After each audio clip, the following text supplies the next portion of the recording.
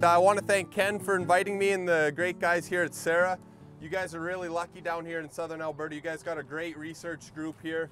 They do a lot of good stuff, and coming out and taking advantage of things like this I think are great, and they can really help us out for our bottom line in our farm. Even if everybody can take one or two things away, you know, each tour they go to like this, it'll really help us out. So today we're just going to talk about a few trials that we have. I'm going to talk about a little bit of speed, depth, and seeding rate, and then we're going to move over to some fertility stuff, and then we're going to talk a bit on some insects.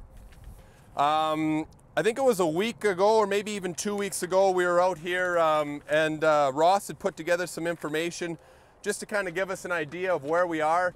And like we discussed earlier, we had great warm soil conditions coming in, and we had good moisture conditions, and that's what happens when you try to put a plot together and show the difference between the diagnostics. Everything just kind of came up really nice this year.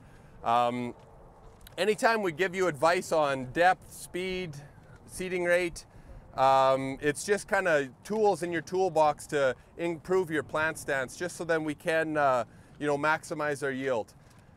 So here we have a few trials. This one we're going excessive speed, so we're seeding at 12 miles per hour. I think this is with a kilometers. This is with a disc, and this is with a hoe, yeah. So as you can see, we're getting like seed bouncing around, and you know, not everything's kind of where it should be for plants. And you know, when we have plant stance like this, it makes it a bigger issue later in the year. We have more weed control we have to worry about, so herbicide becomes an issue. And then that's when we get the canola plants to start to branch out more.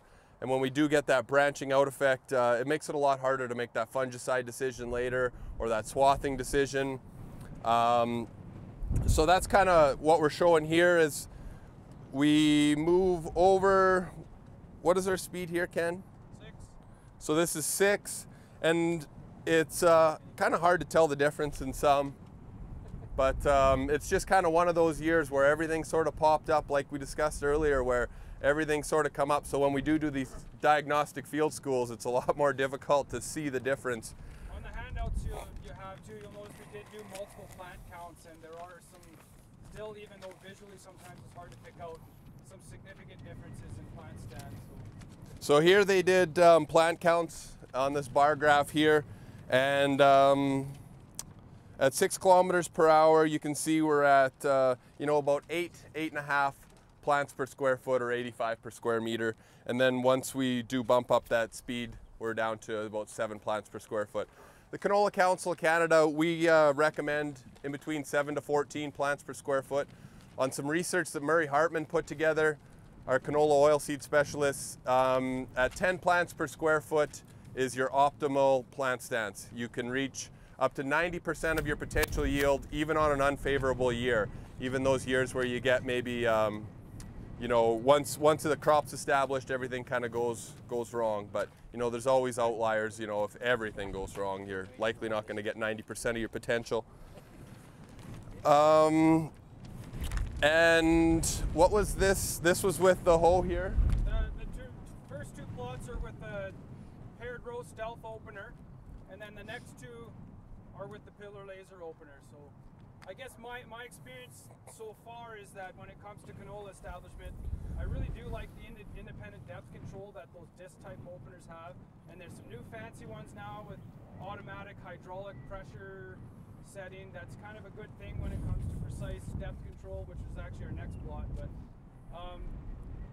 on the other hand, my experience has been that seedbed utilization when it comes to canola establishment is important too.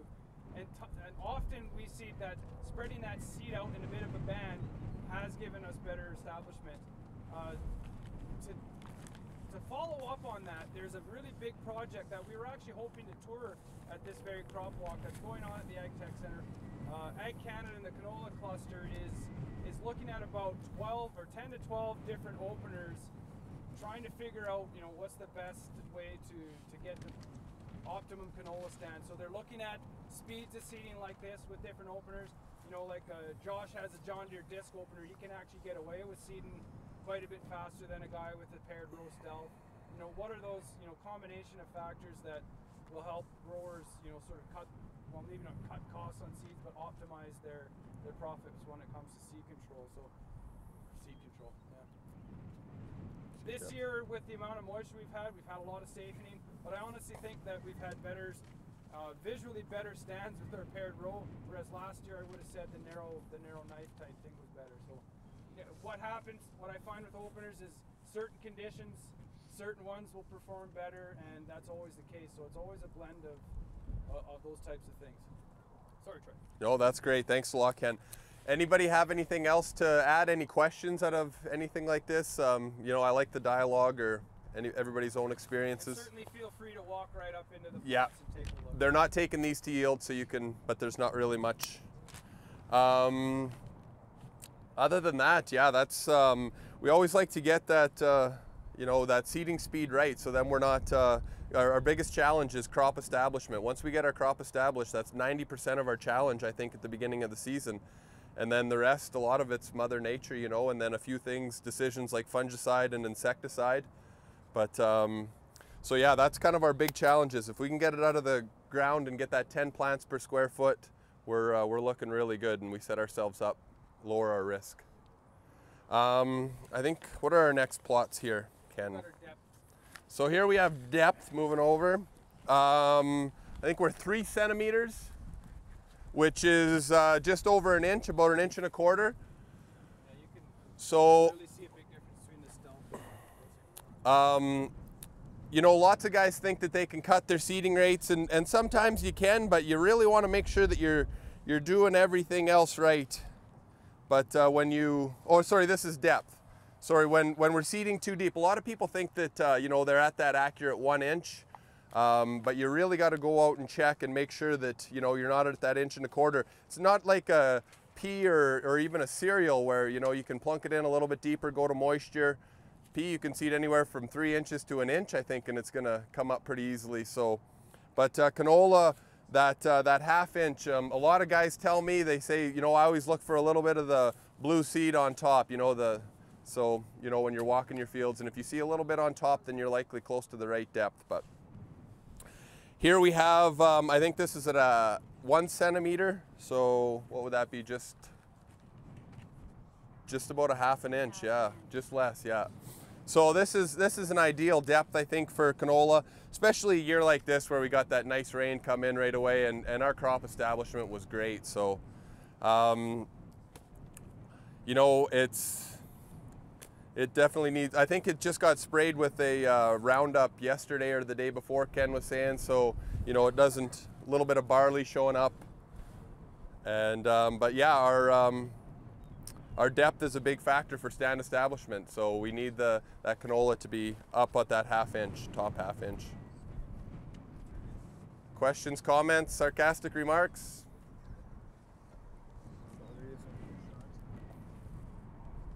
Okay. The last thing that I wanted to show you guys that I thought that was kind of important was seeding rate.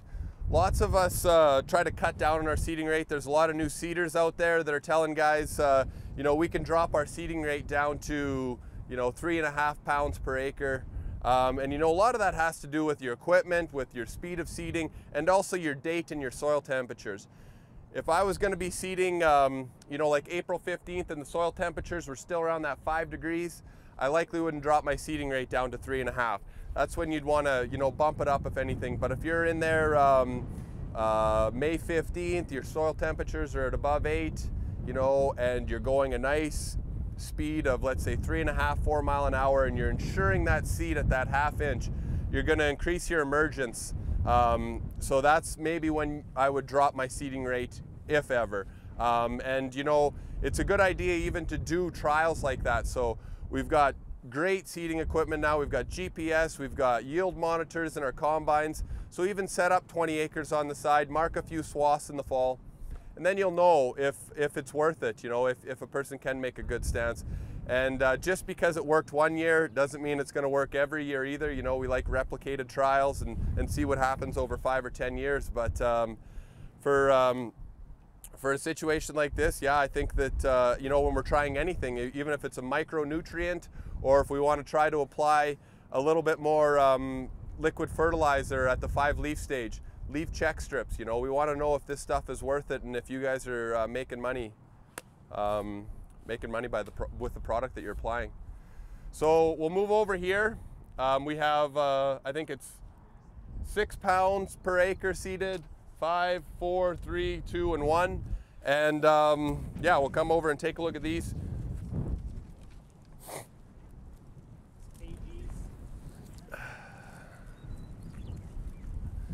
So right in here is kind of where I want everybody to take a look on these two. It's kind of the main, I think we're at 4 and 3 pounds here. So, oh, kgs per hectare, so it's almost the same? Yeah. Okay. Sorry, I don't know my conversions all that well. 1.123. 1.123. So this is like 3.5 pounds to 4.5 pounds, I guess. Something like that. So when we do drop our seeding rates, you know, and we are trying something like that, now's the time to go out and check your fields and, you know, do your plant counts. See if you are getting your, at least, you know, we want at least 5 plants per square foot. That's according to Murray Hartman's research, which I brought up earlier. That's that research suggests that you need 5 plants per square foot to reach your maximum yield of 100%. So when we look at trials like this, I guess we can see that there's lots of open spaces, so weed control is likely going to be a factor later. We're going to get those plants that are really branching out, so that's going to be harder to make those later decisions. And then green seed, especially on the falls, you know, that seem to come a little bit early. Green seed could be an issue, so you know that's a big factor. A lot of money there when we drop from a, you know, a number 1 to a number 2 or even 3. So like I say, at the end we're just over 6 pounds, just over 5, 4, and then 3, 2, 1 pounds per acre here. I don't think he's going to be taking these to yield, but it'll be interesting to see how they grow and do the plant counts later. Any comments or questions on seeding rates? You can see obvious impacts with flea beetles. They seem to be worse in the thinner crop. Scott Mears brings up a great point here.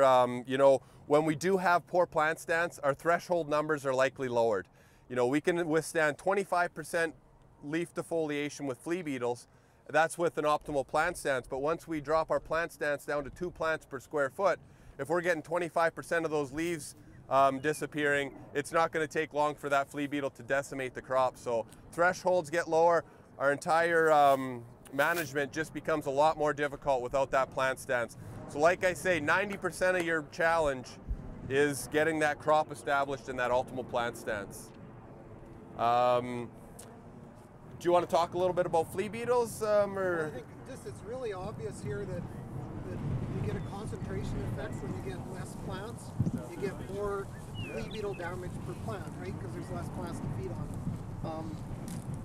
Ken was just asking, is this damage here, is that some sort of cutworm? And it's most likely, those holes are most likely flea beetle feeding when the leaf was really small, and then as the leaf expands, then that just becomes a bigger and bigger hole. So you see stuff like this here. It looks like it might be some sort of other feeding, but it's most likely that it's flea beetle. And it's, if you look through the plots, it actually gets worse as you get into the lower plant stands. And that's just strictly, you're diluting out the impact with the lower plants. So your threshold, I absolutely agree with Troy. Your threshold is likely lower here than it is up there because the damage is diluted out up there. So. How has cutworm been this year? I know we've had a few. I haven't been spraying yet. Yeah. North we've been seeing them, but in this territory they haven't been popping up lots. I found some yesterday. I was touring some plots in Consort. And they're still small, so they're still around 1/2, 3/4 of an inch. We cut them open, they're still green guck inside, so they're feeding, they're active, but not a lot south of Highway 9 that has been at threshold levels that we've had to spray for cutworms. I talked to a farmer in Strathmore area yesterday, and he had some marginal areas where he decided he's going to go put some insecticide on some field crops. But it's really marginal whether he should be doing it or not. So that's as far south as I've heard any significant feeding damage. But we get up into central Alberta, especially the West Loch areas, quite a few. Yeah, north of Edmonton. And Lots. And up into the Peace as well. And this is something that you might want to pay attention to. Those of you who are growing peas, we're starting to get reports that redback cutworm is worse on pea stubble. So if you're going into pea stubble, you want to pay particular attention to cutworm damage. Okay, just a heads up, we haven't seen it in southern Alberta. It's something I suspected we'd start to see because redback likes pulses, likes to lay eggs in pulses. So the next crop is the one that takes it on the chin, and they are starting to see that now in West Loch.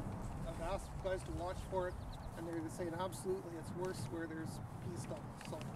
And to follow up on that, sandier soils or south-facing slopes, you'll see often more activity there, I guess. And a lot of times they'll just follow the rows and they'll just clip off the plants one at a time. So you'll look for wilted dead plants left leaned over, and if you keep on looking up the row, that's likely where you'll find the culprit right in there. And we do have a protocol on putting them in a paper bag and delivering them to, I can't remember, Julia Tani, or they can send them to or, my lab as well. Yeah. We're rearing out the cutworms to see what species we're getting. So the vast majority of what we got last year, cutworms are really hard to rear because they get damaged when you collect them, strange as that sounds. Because farmers are gentle when they collect Yeah, because they're loving and caring with cutworms. I could see that. But we have a hard time rearing them out. The vast majority of what we reared out last year was redback cutworm, but most of those were out of that central Alberta area. Yeah. So we will rear them. Julia Tani, Jennifer Tani. Jennifer O'Tani. Jennifer, I got two mixed up together. Jennifer Tani up in the Peace is also doing that. What about Humble? Jeremy Humble? I haven't heard if Jeremy's set up to do it. Oh, okay. The other thing on cutworms, and it's a really great question, there's actually been a working group created. It's partially through the Canola Council's efforts, and then there's a Western Canadian Pest Monitoring Working Group, and we've decided that we need to do some more research on cutworms. So there's a working group actually putting forward a proposal for research funding starting this fall. So next year you'll start to see that in the field. So therefore the cutworm problem should all go away. Yeah, as soon as you start trying to... That's only if Hector's involved though. Well, it really works with Hector. And Hector, we do have Hector involved. Okay. So just for that reason. Hector doing 3. Yeah, I think a problem is we don't have enough information on cutworms. There's just a little bit of a research gap there. So there's, listening to John Glavoski's webinar on the ACPC website, there's 1,500 different species of cutworms in the world, or Western Canada alone, yeah. But there's only about 5 or 6 that are really damaging to our crops. So, but yeah, we need to know more about them. And usually, or before, I guess we thought there was only 3, but I think Jennifer O'Tani found 5 different species in one field. So, you know, they're active and they're all over. So if you, and it makes sense. Look at what agriculture's done in the past 20 years, where it's come from, the level of tillage we've gone from and to, the type of crops we're growing, everything's changed. So it makes sense that with that many species out there, that something's going to like this new situation better than they did before. So we are seeing new species in southern Alberta. We're seeing largely dingy cutworms. Yeah. So that is, I'm convinced that's related to our tillage levels. It's also related to our cropping levels because dingy cutworm likes to lay eggs in cracks of old dried up plants. And amazingly enough, those cracks are most prevalent in canola. And we tend to see dingy cutworm on canola stuff. So one of those, but that's not a hard and fast rule, but that's what we tend to see. So that's the kind of questions that need to be pursued and get better answers on it. So. And a lot of times, or the research suggested that they didn't fare as well in wet conditions. And last year, Saskatchewan had like biblical flood conditions, and they still had major cutworms there. So yeah, like Scott says, we're just doing a little bit more research. Things are changing, right? Yeah. Things are changing. A couple things I want to mention before we leave the canola here. This crop is a little bit behind some of the earlier stuff, right? There is earlier canola around, but what I'm seeing on the fields, and you can correct me if you're seeing it different, but I'm seeing a huge variation in canola crop stage, right? We got everything from 1-2 leaf to starting to really cabbage up in the 4 or 5 leaf. Those crops that are early, they're going to have massive cabbage seed pod weevil loads because they fly in big numbers into those early fields. So this has always been the case, but it's going to be more so this year with the variation in crop stages. So just scouting early and getting a handle on that early is going to be important. The other thing I want to say is we've seen a trend to spraying earlier and earlier and earlier. I think we have to be careful with that.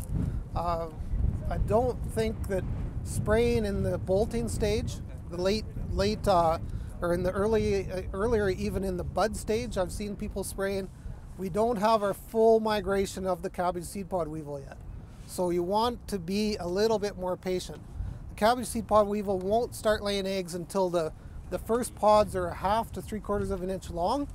They want that size to guarantee that it's a viable pod, so they'll lay their eggs on there. So you have a time window to make that decision to spray. So the early spraying, you could very easily spray and then get a further migration of cabbage seed pod weevil. So we want to play that a little bit.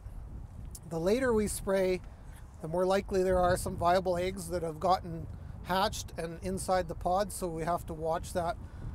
And the later we go, we also get higher and higher levels of beneficial insects in the crop. So we have to play those two things off.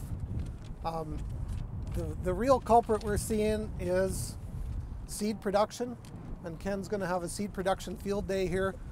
We're seeing insecticide go in with the last herbicide spray, and I really would like to discourage that practice. I don't think you're getting any benefit, and all you can do is damage if you're getting no benefit. So if you're from the seed production side and you want to have an argument with me, I'd be welcome to have that argument. But I'm really concerned about that practice. I think it's detrimental. So I understand what the motivation is. That's a very high value crop, and we have to protect that value. But we end up having to spray again anyway, right? So work on your timing.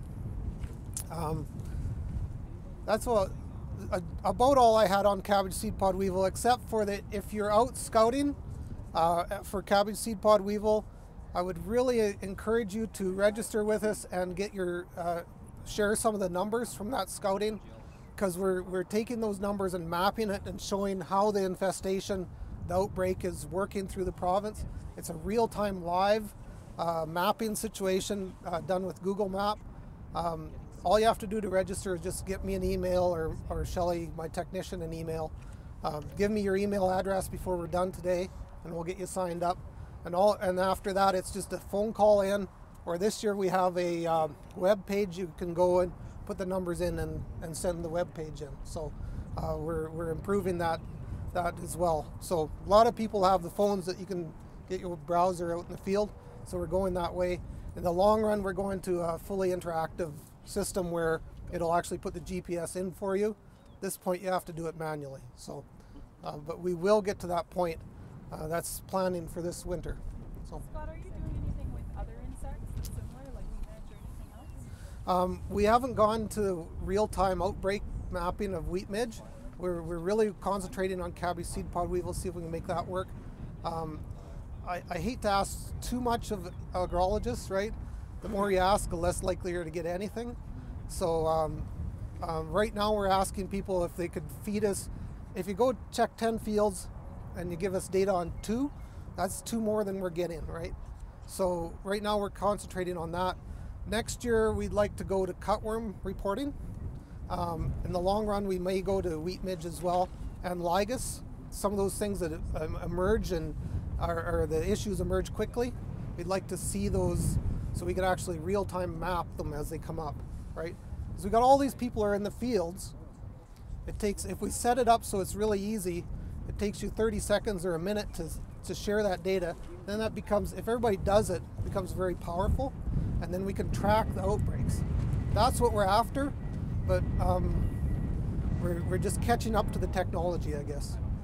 So the ability is in my, like I have a smartphone, I have the ability in there, it has my GPS coordinates, right?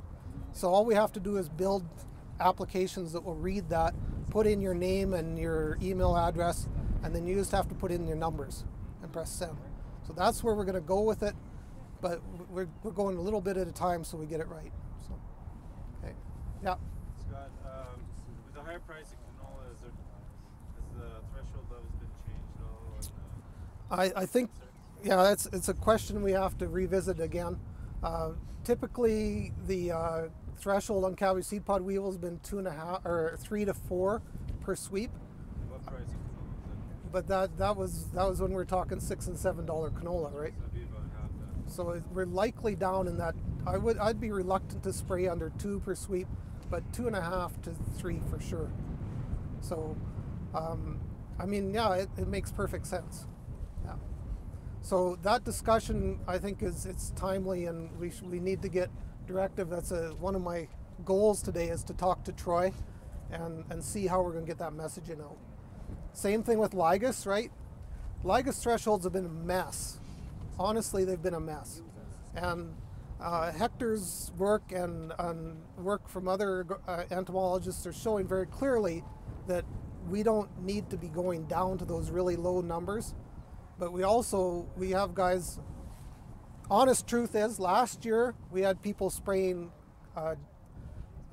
ligus at 1 per sweep, all the way up to 10 per sweep was what they're using for thresholds. And so somewhere in there is the right number, right? The actual threshold right now we're sitting at is 2.5 per sweep, okay? So our 25 per 10. 25 per 10, I know that's the divide. How do you get half a ligus? But the other really interesting thing that's happening is Hector Carcamo is leading a project on spraying for cabbage seed pod weevil and the impacts that's having on ligus, because we keep hearing from the industry that you're not spraying for ligus if you sprayed for weevil. And the first year's results are very supportive of that notion. We're looking for farmers again. I think we have a couple of guys in the crowd that are cooperating with Hector, but we're looking for farmers that have ability to yield map. We're looking to leave check strips, and then we follow very closely the populations of those insects through the season, and we take it right to yield. So last year, spraying reduced ligus numbers, reduced cabbage seed pod weevil numbers, and reduced diamondback numbers as compared to the checks. All 3 were going on with that one spray. So we may be onto something there, but what are the thresholds and how do we add them all together? There's a lot of work left to do. It's a 4-year project. We're just going into the 2nd year. So if you have farmers, or if you're farming and you have ability to yield map, we really want to talk to you about doing this. Because I think this is a really innovative project that Hector's come up with. It's in field, it's large scale, so that we don't have plot bleed from one to another. It's a very, very positive thing. So just a couple quick notes, if I can, Ken. Diamondback moth numbers are way down from last year. Our trap catches are really low. They've just spiked up a little bit the last week, but what that's saying is we're very unlikely to have diamondback of issue this year because it's so late getting that first spike. So in fact, the diamondback moth traps are all coming down this week. We're done with that. Birth armyworm just goes up this week. Those are live maps on Roping the Web. And as those numbers come in, then the map updates, and you can see that. This year we have 135 sites across the province, so very well covered. Every county that's growing canola has at least one set of traps this year. So that's a first for Bertha. So that's a very, very good program. We don't expect big issues in southern Alberta. We're not sure in central Alberta because we got some hot spots that showed up last year. They may grow or they just may disappear this year. So, but you can. Has anybody doing Bertha this year? I know Troy is. Okay. We have 135 sites and probably 100 different agrologists and farmers, and we've even got a branch head from Alberta Agriculture that's doing one of the sites. So, I mean, we anybody that said they'll do a site, we've got a site. So, it's very good. It's a very good predictive tool, and we're getting very good coverage on that system. So, again, that's we've got how's the website working for data entry, Troy? For Bertha's or for Diamondbacks? Well, it's the same site. The Diamondbacks is great. It's so easy. Scott's computer program, it's so nice. So all you do is you go out to your field, you count the numbers, and they send you a link to a website, and then it automatically comes up the date, and you just put in, I had 10 Diamondback moths on trap A and then 12 on trap B, and then you push save. So I just do it via smartphone in literally 3 minutes after I'm done checking my trap. So it's so user friendly. You know, it's not you have to call in or submit a report or anything like that. Just count the numbers, and then you can discard of the sticky traps as long as you can identify the insect. So that's the way we're trying to go with all of our reporting to make it that easy. It takes some programming, and the cell phone thing we've had trouble with applications because every phone is going to be slightly different, right? So you got to build an app that fits all the different types of phones. So, but we're gonna get there. That's one of the goals for next year. Any questions on insects? Nice cell phone ring. That was a really good whistle. Was fun to get to whistle that, did you? Yeah. Did anybody have any questions on wheat midge? Because I think that's the cabbage seed pod weevil and wheat midge. I think are the big ones that you're going to deal with this year. Wheat midge is new to many of us, so I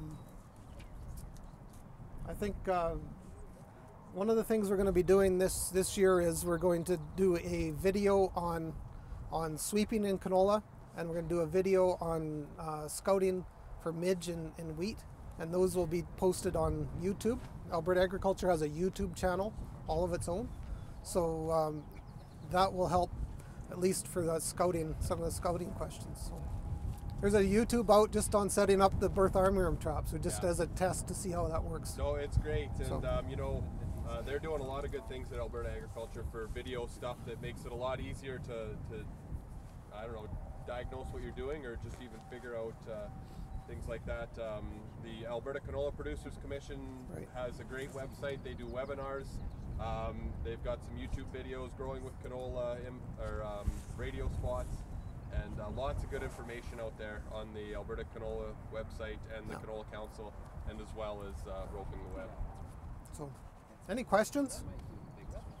We're doing our best. So if you have feedback on what we're doing, we welcome it. We've created a steering committee. Troy's on our steering committee for the pest monitoring, and we really give Troy the feedback, and then he can hammer me at the meeting. Absolutely. But we really want feedback because this is not my program. It's a program to help the industry, right?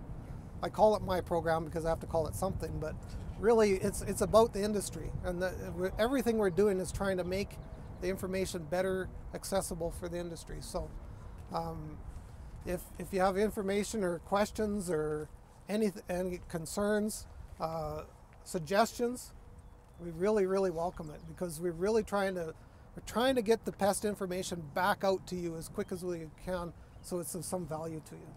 I remember doing birth armyworm survey when I started, and the Berthas would be eating the crop and we still didn't have the mapping and stuff out. So we've come a long way from that. Okay.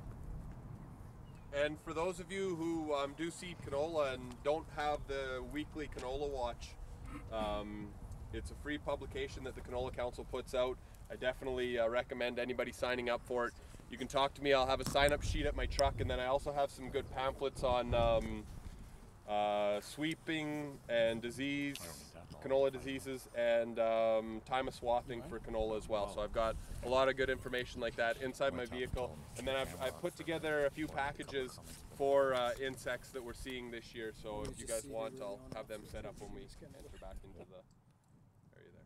What Ken asked me just to talk about just the some of the nitrogen treatments here just for a couple of minutes. This particular treatment here had 100 kilograms per hectare of ESN seed placed. 100 kilograms per hectare is 90 pounds per acre. So that's 90 pounds per acre. ESN seed placed, this one here is 90 pounds of straight urea seed placed. Now normally, this should look like a summer fallow, normally, when you put that much with it. But moisture conditions have been extraordinary, and this just goes to show when you have great moisture conditions, you can put almost as much fertilizer with a seed and not have any problems. But if you kind of come over here and actually have a look, you can see that the stand here is actually better than the stand here. But this stand here is actually, you know, quite acceptable. But this is normally never what we'd recommend. This is a 90 pounds per acre. Normally, if you look at the Canola Council information, they would say don't put more than 15 pounds of actual N with the seed. And I'd even kind of think that's almost a little bit too much, because some of our work is even showing at 15, you can get a little bit of injury, especially if you're also putting on a bit of phosphorus and sulfur. I don't think I'd really want to go over about 10. So this is 8 to 10 times the normal level. So again, this goes to show if you have phenomenal moisture conditions, things can be very forgiving. Now if you look on the handout here on the bottom of the second page, Ken's actually done some plant counts of all the different treatments. And basically the four treatments that have the best plant populations are, 3 of them were side-banded, agrotane side-banded, urea side-banded, ESN side-banded, and then ESN seed placed. Well, obviously with the side-banded, that fertilizer is far enough away from the seed, things are fine. And how far away was it, Ken? This particular plot was the stealth paired row opener, so it's usually about an 1.5 to 2 inch separation. And that's normally what as long as you're about 1 inch to 1.5 inches away, normally you're quite safe. Now we have done some work in the past where if you think you've got that 1 inch to 1.5 inch separation, but if your opener is worn, you may not have that, and then you run into injury. We have run into problems with injury with a stealth opener if the openers are worn. So that's just a bit of a word of caution. There is a treatment here that didn't get any nitrogen, which is probably worth having a look at.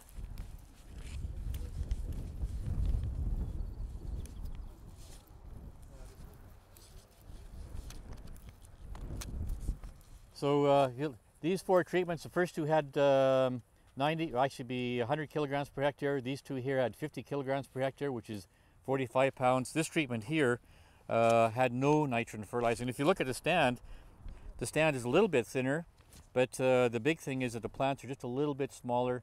You don't really see much difference in terms of color. I'd be hard pressed to see a difference in color. Just the plants are just a little bit smaller, so they're probably suffering a bit from a nitrogen deficiency, which does tell me that the nitrogen over here is releasing, but maybe not releasing quite as quickly as what we like. But the big factor is really heat. Really what we want is some sun and some heat to get these things moving. I guess the other question is, you know, what could we do to have things looking better? What other kind of nitrogen fertilizer management could we have done differently?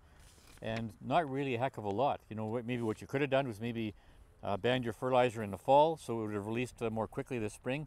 But these kind of environmental conditions are very, very unusual. So I would much prefer to see nitrogen go down at the time of seeding in a direct seeding situation. And I guess maybe that's kind of it in a nutshell. Is there any questions about ESN? I'm sure that most of you are very familiar with it and how it functions. Any questions at all? I wouldn't mind going back to that question of the yellowing and the broadcasting fertilizer, and you know, I think you said earlier that it's probably not worth doing.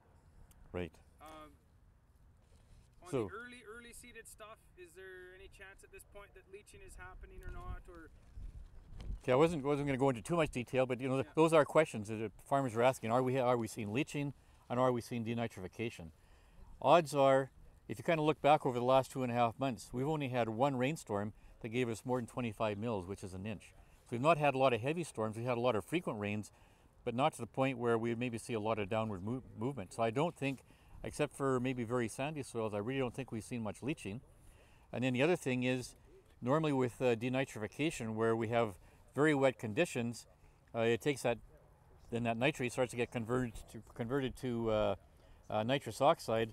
The soil conditions are such that like the nitrogen is releasing very slowly, so we're not seeing a lot of huge amounts of nitrate in the soil. Plus the soils are cool, and so I don't think that the bacteria are really I don't really think there's a lot of conversion to the nitrous oxide, so I don't think we're really seeing all that much denitrification. So I think most of that nitrogen is probably still there. It just is gradually converting over, and then once things warm up, the nitrate will be there for the plants to take it up, and they'll just take off.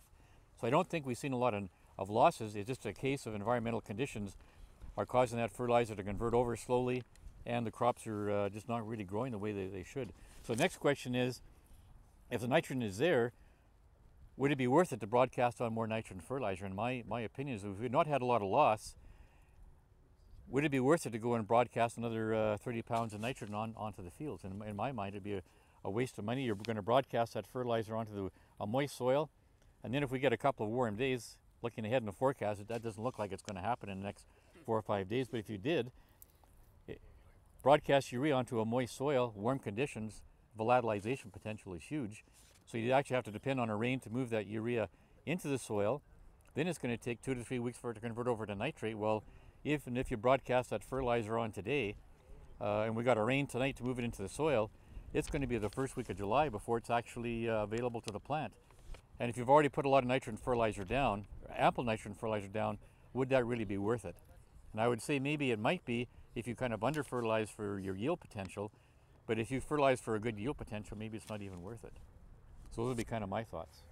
From what I've seen so far, my opinion, and it's still an opinion because I don't think we have a solid definition, honestly, of what inter-row seeding means. But to me, it is anywhere in between the stubble row that isn't directly on top of the stubble row. So it doesn't knock that stubble down. It doesn't interfere with how that opener closes, and you know, it's kind of a big thing. You know, it's a popular topic. They've been talking about it in that controlled traffic farming project that's going on. I'm actually still somewhat interested in it because we have guidance on our plot work. So what we did is we found a site out south of town, and we came up with the 3 treatments. So one of the treatment was we were going to do our best to seed exactly on top of that stubble row. Then we were going to do another treatment where it was somewhere in between. And then the third one was I'm just going to drive up and seed.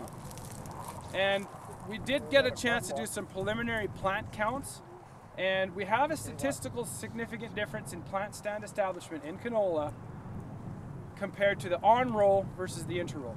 When you go out there and seed a field, do you think you're always on-row? Probably not.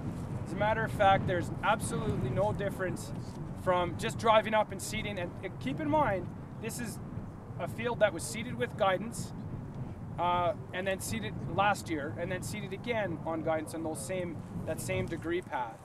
Now we're not seeing any visual difference between the just seeding on A+ lines versus seeding on the row. But I am convinced when we're seeding on top of that stubble row, we're probably suffering a 10% reduction in stand establishment. So anytime we're directly on top of that row, we're losing 10%. And when we're talking about pretty expensive seed costs, I think that is something worth looking into. The other thing that I've noticed that in our winter wheat plots is anytime we were seeded on top of that row, although we had the same amount of plants established, we're seeing a reduction in growth. So either a little bit shorter plant, a little bit less green, so there's a good chance that, and maybe Ross can comment on too, that there's potentially immobilization due to that residue, root mass structure. I think on the canola plant stand, it has everything to do with how well did that furrow close? Are you dragging it out? The other thing we've noticed is that that seed is spread out a little bit more, and then we're getting into depth control issues. So do I think there's potential? Yes. I'm not so sure that it's something that you know, you have to jump up and down and buy RTK to do. I think we can do a pretty good job of it with just general guidance. So we started off with this one plot. We're doing some general observations. Is there something there? Yes. Now it's just a matter of sorting it out. Is it practical, and is it better than what we're doing naturally? So for those of you that don't want to go out and see it, do you have any questions? Now that I kind of told the whole story, do those of you still want to go? It's actually a really good drive southeast of town here. If you're anywhere else, you'll probably feel better by going out that way because it's ugly. There's a lot of lakes. There's extreme yellowing. I mentioned even on the canola side of things, there's early seeded canola that's bolting and flowering. And it's really thin and spindly and ugly. It's under stress. I don't think it's supposed to be flowering now. And there's some pretty dramatic effects on what's going on with last year's crop. So I actually was really one thought that somehow a guy was doing seed production on dry land, which is not possible. But it was all of the swaths from last year where the growth stage was so dramatically different from in between that it just slowed it down, and just, I'm glad that's not my field, but it's a Hutterite colony, so you guys can drive by and feel good that it's not yours. So we'll get together with a few truckloads, and we'll head out there with those of you that like to go, and we'll take a look. Otherwise, I'd like to thank the folks that came, like Ross and Troy, Scott Mears, that helped contribute to the conversation. Thank you guys all for coming as well. We do have another one planned for next Thursday. It's going to focus more on Ross's work and Bob Blackshaw's work. So next Thursday, same time, same parking lot meet. We started with this trial basically to see if in-a-row is a concept that is getting all the buzz about. A lot of dealerships now are telling you that if you want to do a good job of in-a-row seeding, you need to be up to an RTK level of guidance. For this particular plot here, we're using OmniStar, which is Trimble's mid system of guidance. And we're running 3 different strips. We have one strip that is seeded directly on top of the stubble. The next strip is seeded directly in between the stubble. And the next one is a check strip that basically we just drove up and seeded. From what we found so far with our plant counts and emergence, the number with the check rows and the one in between rows, the plant counts are quite a bit higher than the one on rows. And there isn't actually a huge difference in between the direct inner rows and the check rows as well. So it's basically all just research from here. These pink flags out here, we actually have soil temperature monitors in there. They basically monitor the soil temperature for 6 weeks. And that, yeah, just the basics of the trial. Different in row, like the stuff that's planted on the row? Yeah, and that's what we're testing too. Yeah, that's what we're trying to see if that's a factor or not. So they say. Yeah. I don't know. That's why we're testing. Yeah. Okay. What about, are you guys doing any research as far as like where you're going to be placing the seed in the middle? Like for example, like in your row here, doing one row right on this side, like the first third, and then the next year when you seed it, you should be seeding here, and then hopefully that row will be broken down enough so you go back to there. Because if you seed right in the middle, where are you going to seed next year? That's kind of where that's where the whole inner row, where do you seed exactly, right? Yeah. Comes into the argument. With our straight inner row plots, we made sure that we did everything we could that we were seeding directly in the middle, because most people, that's where they think it should be. The check rows were just basically trying not to cause any disturbance to the stubble and see where that heads out and see what we get for results. Yeah, we're really honestly still in the whole proof of concept stage when it comes down to it, because there's been a whole bunch of talk about it and a whole bunch of people interested in doing it, but is there any concrete evidence that it's something that's worthwhile doing? And when it comes to canola in particular, I think I can say confidently that we want to avoid seeding directly on top of the row. Is there a difference between seeding in the middle versus an inch beside the stubble? I haven't seen it personally yet, but I mean, that's something that we want to figure out. What I have noticed for sure, and I think what we should do is literally come in and take a look at some of the plots, is that the stand has been muddled. Anytime we've got a plot where we've seeded on top of a row, this is supposed to be an inter row. This is on Oh, and we did do the other thing that Brent didn't mention is that we had 2 openers. We did the stealth opener and the disc opener. They're very different disturbance levels. But whenever we get really close to this stubble row, we notice that the canola is getting kind of muddled. It's spread out. It's not a nice clean row anymore. So that tells me that there's issues in closing that furrow with that packer wheel.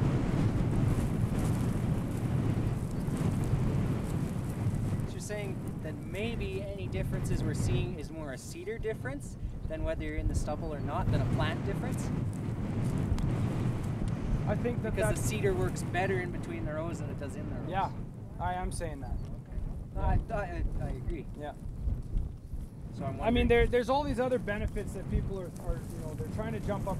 The other thing that Brent's going to be looking at is weed population. So if you're seeding directly in between the row and you're hoping to cover that canopy quicker, you know, there's less area for that weed to have that competitive area essentially to grow instead of like on top of that stubble.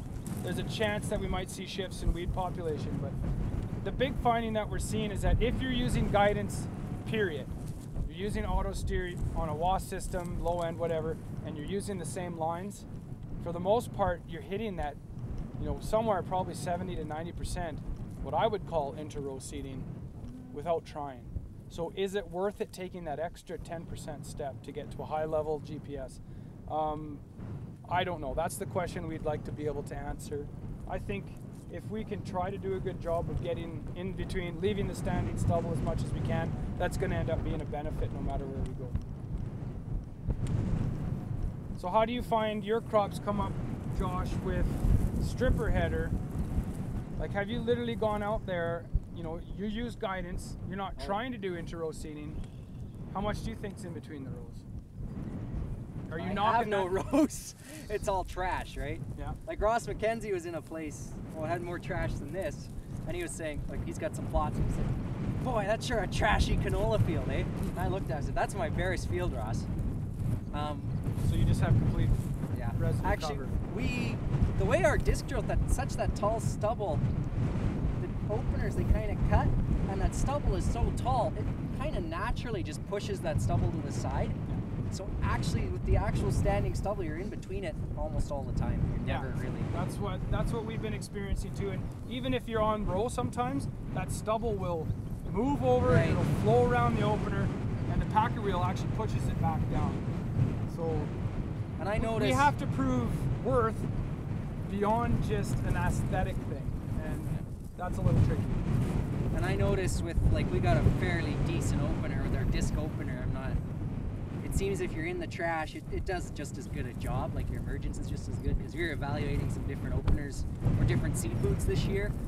So there's lots of times I put the 2 hired guys on the drill and I was an hour just digging behind them, and it seems to doesn't seem to matter too much. Our preliminary counts, to me, those are interesting because our on-row stuff, which is where we did our best to literally go on top of the rows, we saw a 10% reduction in canola emergence.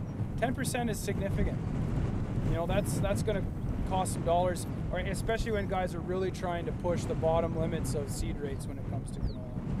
So, but our guys going out and seeding directly on the rows on purpose. No, exactly. No, that's where it comes back to a proof of concept thing. Yeah. How much of a difference do you think the type of stubble would be? Like if you have like barley versus wheat versus canola versus pulse? Yeah, I think there would be a difference for sure. Yeah.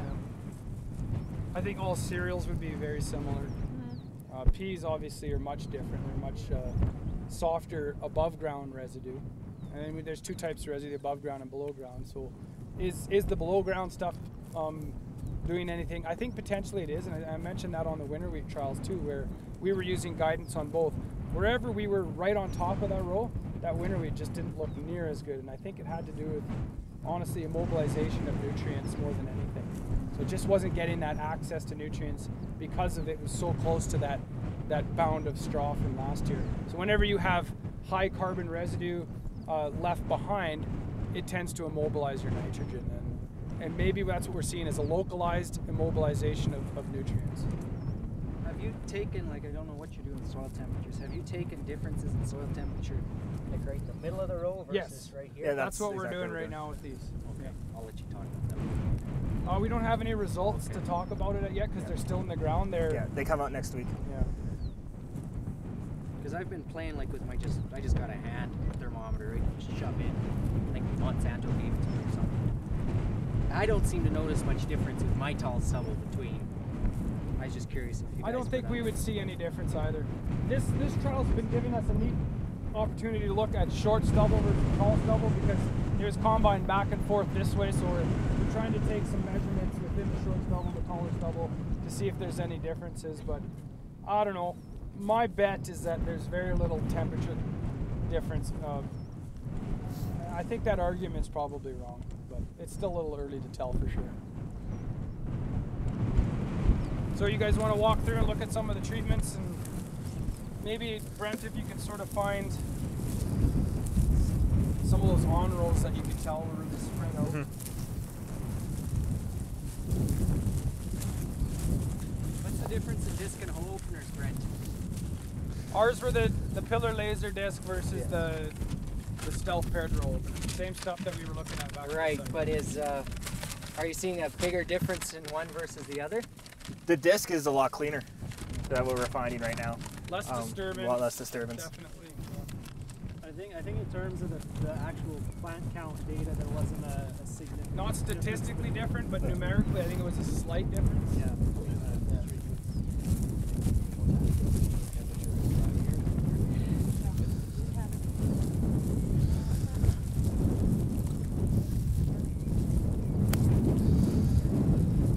I think moisture content would, but we're talking about, you heat up one spot and that radiates out. You know what I mean?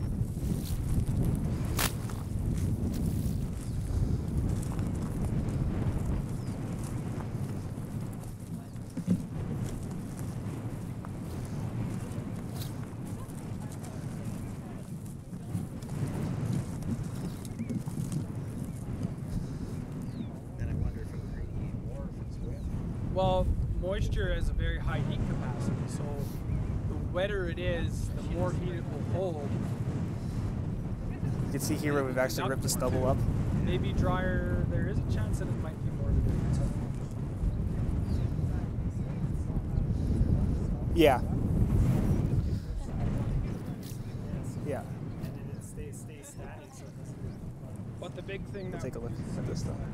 and it is that in our check strip, we drive up and we see we're almost getting as good interroll as when we're trying to Well, it's like it goes in, but you can, like at least here I can show the disturbance that we did make. coming in with the same row spacing straight. Yeah. Just by pure probability, you're going to probably but Yeah. that falls back to Yeah, this is what I'm going to talk about. What's this from? This is all the on row.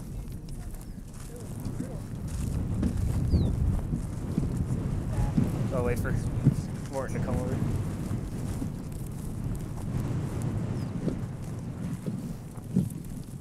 Fire away. So this particular piece here was done with the hoe opener, and this was directly on the row. And even when we were going on the row, what we found is sometimes the stubble would get ripped up, or the stubble would even just move out of the way and come back in. This area we had a lot of disturbance on it, and you can kind of see how, if we were to look at this, then go look at one of the discs that were in between the row, you can see a huge difference in between the establishment. There's even a difference. Exactly. So how deep did you try to see? It went in, I believe, at 2 centimeters. Did you find that any of it seed was laid on top? The odd spot. So we did have a lot cleaner seeding with this side of things as opposed to the whole. But in terms of the on row for the research side of things, it's Tried a couple of angles. yeah, cut right through, eh? Diagonal. My gut says a hole machine. Interroll might pay more on a hole machine, eh? Yes, I think so. I think if you're going to do a lot of it, though, a distro is a better way to go. Just from what we've seen so far for establishment. Too big to drive disc drills. Yeah. I've had Borgo hole machines. We went to a stripper header, so I got some machine. Well, the first year we did super snow, we rented a 30-foot PTO mower. And all the stubble. I think I was in grade 8 or 9 then, and yeah, every day after school I'd fire up the mower and mow for 10 hours after school. Try to get enough done. And then even as to what Ken mentioned earlier, even on this on-row stuff, you can even see the weeds and volunteers sneaking in, more so as opposed to the in-row. Because they've got the space in the room. Yeah, exactly. Yeah, you found a great spot to stop here, eh? Yeah. So then you're showing when you're bringing up these lumps. Yep. It spreads out the row. So you're still gonna get a crop, but if you're one of these guys that wants to cut down to 3 pounds an acre, this is what you got to avoid. The problem is, in a year like this, you'll get away with it. Yeah. And then But at the go, same time, everybody says this year was so great. Exactly. I've seen some pretty terrible emergence on the seed stuff. Drier year. Yeah, drier oak stays so easy.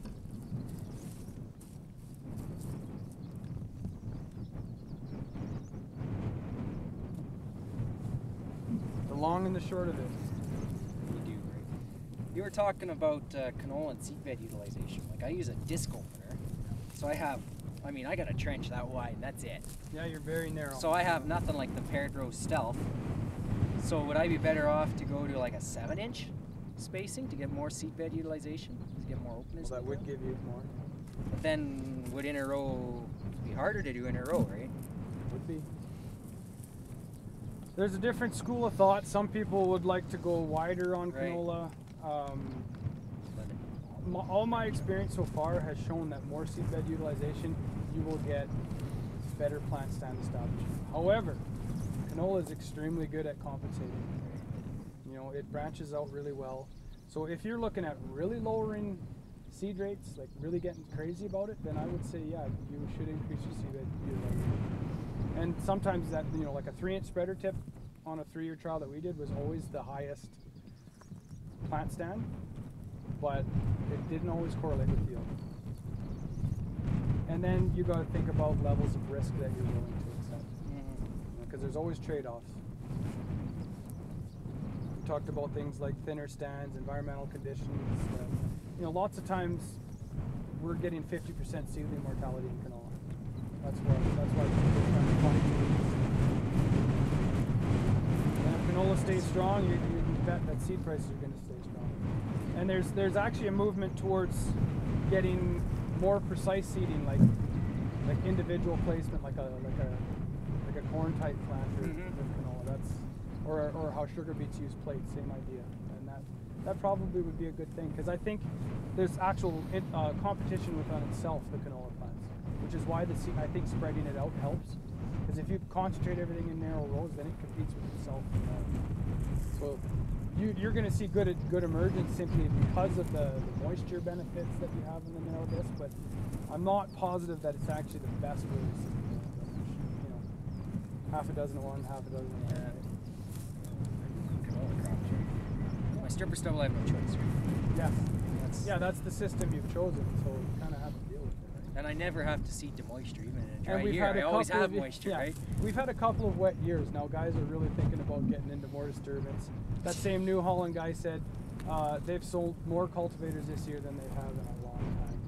So, you know, short-term thinking, and we could come into 10 years of drought and things. I saw a 60-foot Fergstat cultivator, an old one, like a 1980 something or other, go for 50 grand at an auction.